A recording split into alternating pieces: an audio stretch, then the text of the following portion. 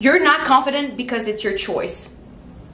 You're choosing to not be confident because instead of doing something about it, you just wish that you were, and you sit back and complain about yourself. Saying to yourself, I wish I was confident in my body. I wish I was confident enough to say no. I wish I was confident enough to ask for his number. I wish I was confident enough to leave this relationship.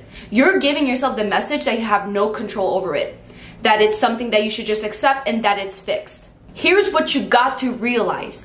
You don't do things because you're confident. You become confident by doing things.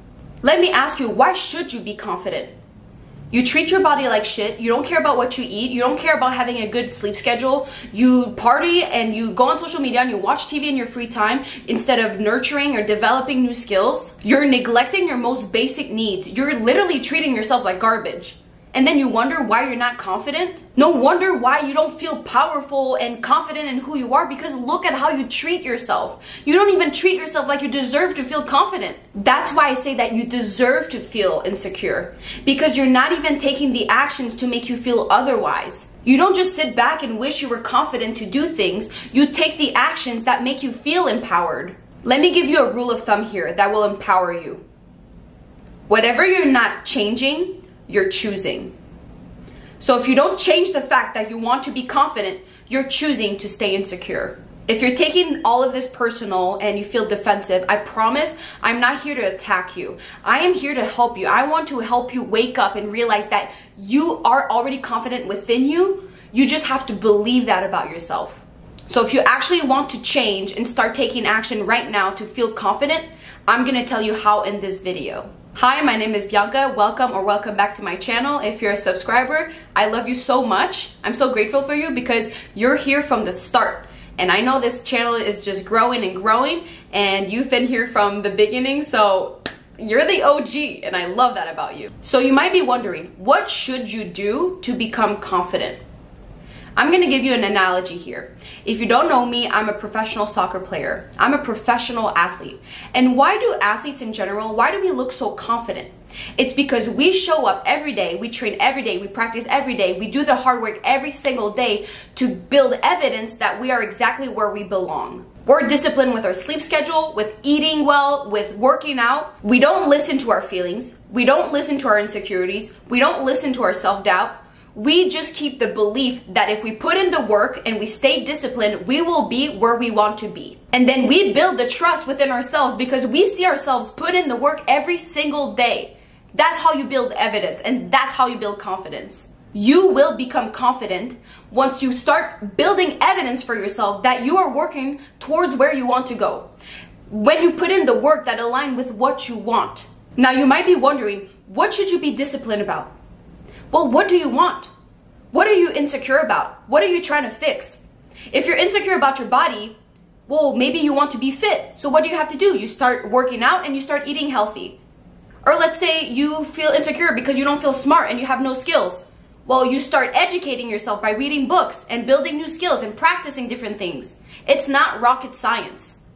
Whatever you want, whatever you're insecure about and you want to change, focus on getting better at that.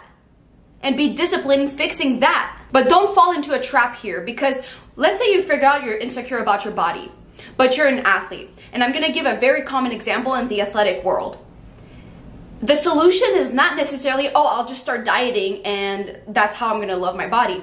You have to dig deeper, because maybe the more you take some time and reflect about how you feel insecure, you realize, well, I just feel insecure because I keep comparing myself to these models or to people that don't even have the same lifestyle as I do. They don't even need their body the way that I need my body. And then you realize how irrational it is for you to even have that insecurity. And maybe you start realizing that it's all subjective and that there's no perfect body and it's all based on trends, and that there are tons of people out there that will love or not love your body regardless of what you do. But anyways, that doesn't even matter, because the only opinion that matters is yours. All you need is your own approval. And you start thinking about your own body and how it serves you, and how muscles are super important because it's literally the organ of longevity. It's the most important organ of your body because that's what increases your lifespan. And then you start being grateful for the body that you have, and then you cure your body insecurities. And then to start increasing your self-love and loving your body, you'll start reading books and educate yourself about how other people overcame that, and maybe you'll start buying lingerie, maybe you'll start doing some self-compassion, maybe you'll start giving yourself some affirmation in front of the mirror. You'll try different things, and then that's how you self-improve, and that will build confidence. You literally will 10x your confidence just by putting intentional thoughts and analyzing why you're not confident in the first place, because you'll realize that it's probably extremely illogical, the reason why you're not confident. It's literally all made up. It's literally this false narrative that you have in your mind that you're holding on to, because it's easier for you to stay comfortable and keep that self-identity than to change and make progress for yourself. But at the end of the day, you want a better life for yourself. You want to be confident. You want to have the assurance that you can have a successful life, and that starts by believing in yourself. And you can't do that if you hold on to those past beliefs about yourself. Okay, I need to calm down here. Maybe you have this deep realization that whatever those insecurities are about yourself are extremely illogical, and that you're ready to let those go. But you still have something inside of you that is very insecure, and it's because you don't know what you want out of life. Maybe you already are pretty healthy and you work out and you have a decent sleep schedule and you don't really party too much and you feel pretty good about that.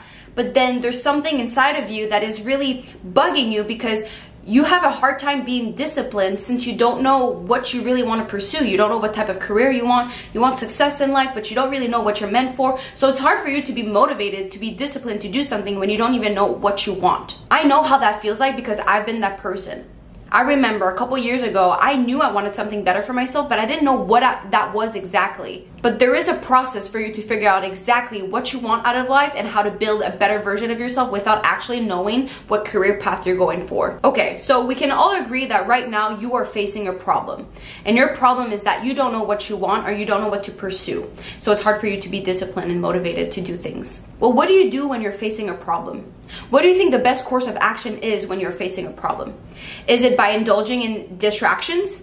Is it by partying every weekend? Is it by smoking? Is it by drinking alcohol? Is it by going on social media? Obviously, no. You need to tackle the problem firsthand. And if you want to make the most progress as fast as possible, we can go really extreme about it. My advice is that you go monk mode. Because remember, you don't do something because you're confident. You become confident by doing things. And now you're wondering what you should do. So let's focus on things that you should do that will increase your confidence. And once you become more confident, you will increase your self-belief and you will change your self-image about yourself, and then you will attract success. And then you will be able to reach success because you will have assurance about who you are and what you deserve. So here are some non-negotiables in this monk mode. And here, there's so many ways to go monk mode. I literally will tell you just my way to go about it, but you can make it however you want. There's no written rules, but here's my advice. Don't eat any processed foods. Cut that shit out of your life. You don't need that extra sugar. You don't need that extra fatty food. Eat clean, whole foods. That's very simple. You will clear your mind, you will clear your soul, and you will give you the space to at least think properly. Because we know that sugar fogs your brain and your mental clarity. You don't want that shit. Next thing, exercise. Non-negotiable. You gotta work out. Also, have the same sleep schedule every single night. Go to the bed at the same time, wake up at the same time. And then the last one is meditate. Just spend some time, 30 minutes, 5 minutes, whatever you are comfortable to start with. Just start meditating every single day. Those are the basic needs that you need to do in monk mode. Those are non-negotiables. You have to do that. And when I say exercise, obviously you need an off day, but your off day is also a recovery day where you can do yoga, you can go on a walk. Like, be smart about it. Like, you're not supposed to go all out every single day and exercise. Don't twist my words. Don't make it sound stupid. It makes sense. You need to just get some movements every single day. You're not going to die from moving every single day. Then, with your free time, because I get it, you have some things that you have to do every single day. Maybe you have to go to school, maybe you have to go to work, whatever.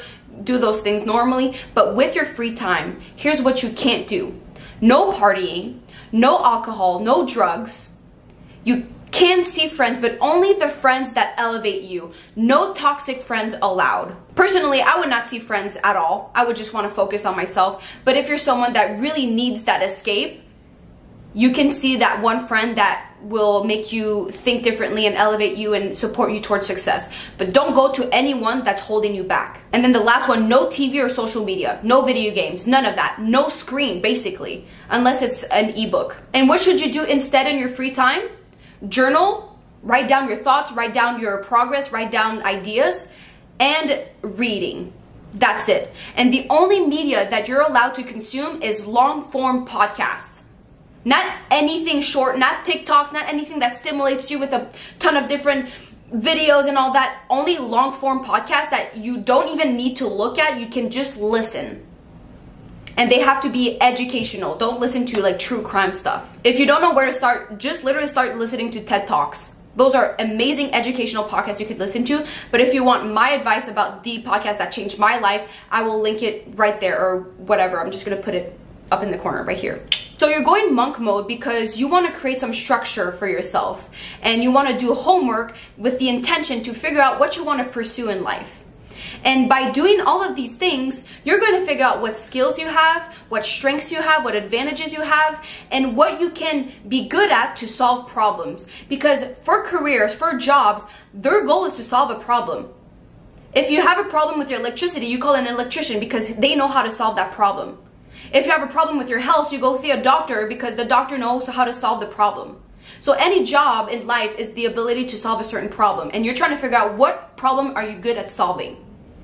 And you're gonna figure that out the more time you spend with yourself and understand yourself. That's why in your free time, what you wanna do is consume books and journal because you wanna reflect on what you're learning and how it applies to you and give you ideas. So any interest that you have, you know yourself better than anyone else. You know what you're interested in. Start leading yourself where you're curious at and see if that's something that is useful for your future. And I know that you might be skeptical because you know yourself. You know that you start getting into this analysis paralysis where you overthink everything, you're overwhelmed, you feel like when you're thinking too hard, you're not amounting too much, you're not getting anywhere. It almost like keeps you stuck because you feel like you're making no progress. I know what that feels like because I've been that exact person.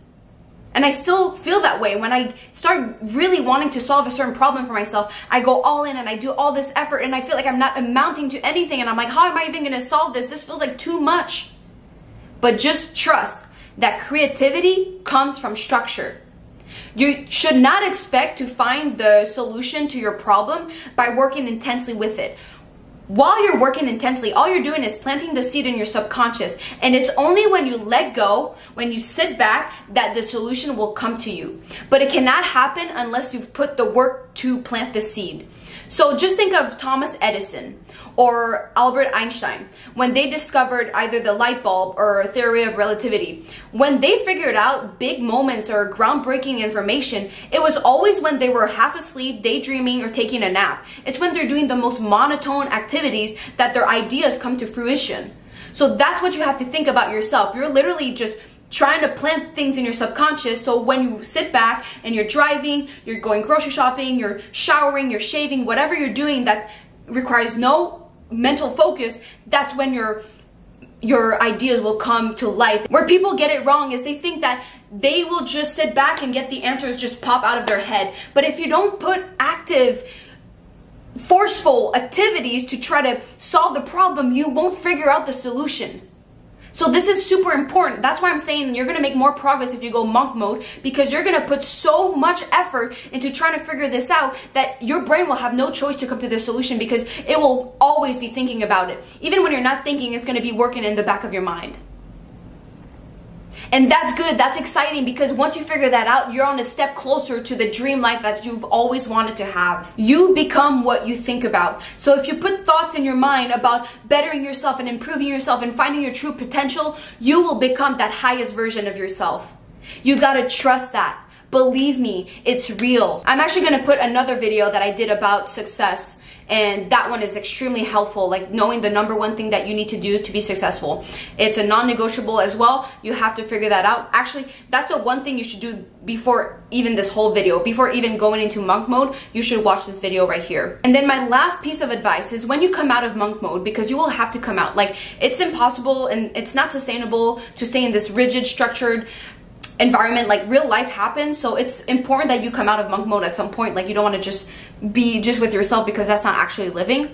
You want to come out and test out your new skills, and that can be scary because you're thinking like, yes, I am more confident in myself and I feel better about myself, but this is different. Like, trying something new, I don't really feel confident that that's gonna work out. This is where people make the biggest mistake, because people think that you're confident when you're being perfect, which is not the case. You're only confident when you are comfortable with failure. That's why it's important that you go out in the real world and you test your new skills and see what works out, because that will build your confidence, knowing that failure is not actually a bad thing. It's just a lesson for you to get closer to what you want. But people have this misconception that if you're confident, it's because you do everything perfectly, and when you try things, it just works out. But no, confidence is being comfortable with when things don't work out, that you're resilient and you keep going, because eventually you will figure it out. Now, last thing, I promise, but last thing, you have to be patient with yourself. It's so hard because nowadays we live in the world where it's instant gratification. Whenever you want something, you just order it online and you'll get it. You want food, you'll get it. You want clothes, you'll get it. You want a supply, you'll get it. You literally want sex, you can watch porn. You literally want weed, you just smoke it. Like, it's so easy to get anything nowadays. But the biggest dreams, what's actually the most rewarding, cannot be easy. If not, everyone would have it. That's why when things take time and you have to be patient, it's a good sign, because whatever is actually worth having and is actually rewarding will take time, because that's what makes it so special. Every time you struggle because you don't feel like doing something, just remind yourself of athletes. Athletes do things even when they don't feel like it. But also remember that when you start working out, let's say when you don't feel like working out, it's always worse before you do it, because while you do it, the adrenaline kicks in, the endorphins, the oxytocin, everything kind of comes in, and then you feel so much better. So just know that when you feel shitty, it's just the normal process of starting anything. But once you're in it, it will get better. That's how motivation works. You don't do things because you're motivated. You get motivated by doing things and realizing you're on the right track. That's what releases dopamine. So just don't think about your feelings and just do the thing that you have to do. And then over time, you will build confidence, because you are respecting yourself. You're respecting the actions that you need to do. You're building trust with yourself that you can get what you want, because you see yourself taking the actions to get there. And honestly, to get you going, just keep the why in mind. What is your reason why you want to do it? I literally do things because I know, like, let's say I do YouTube because I know why I want to do YouTube. I have this big dream for myself. So that keeps me going from posting every day. That keeps me keep learning and holding myself accountable, because I am so connected to why I want to do it. So think of that about yourself. Literally with everything that you do. I don't want to vacuum. I don't want to clean my apartment. I don't want to do any of that. But I think about why I want to do it. Well, it's because I want to feel good after, knowing I'm in a clean space. So I will do it. And then eventually that's delaying gratification. You end up enjoying yourself better in the future because you're doing the painful things right now. So just get to work. Trust yourself, trust the process, build confidence every single day. It's your choice, because remember, whatever you're not changing, you're choosing. Now get after the life that you want. I believe in you. Trust yourself. I love you so much, and I will see you tomorrow in a new video. Mwah.